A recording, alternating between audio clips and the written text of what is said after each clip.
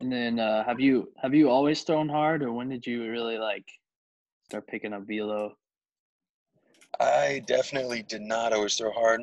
In high school, I was probably a low 80s guy, probably upper 70s, low 80s.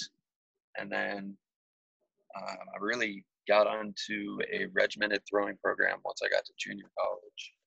They were big on the J bands and long toss, pull downs, not really weighted balls as much, but just mostly long toss. And that is where I start to see some improvement. But even then, mid 80s in junior college. By my third year, it was upper 80s, and then I think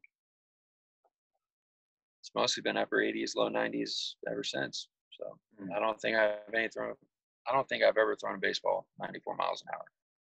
It's been 88 to 90 for the most part.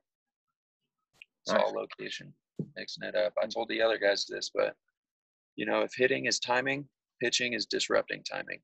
That's it. It seems difficult, but at a certain point, that's really what it is.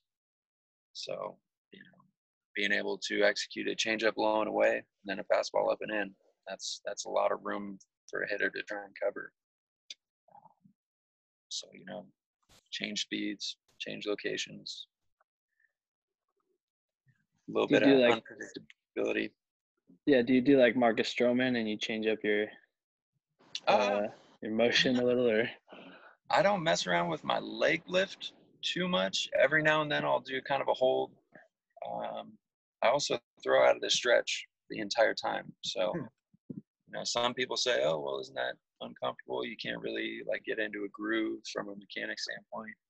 But I think I can almost mess up timing better out of the stretch than I can out of the windup, because you could do your full leg kick, go home, leg kick, go home.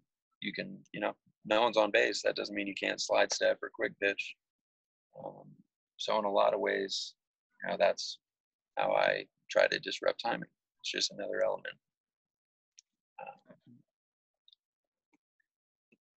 Yeah. So, I mean, I guess in some ways, I'm like Stroman.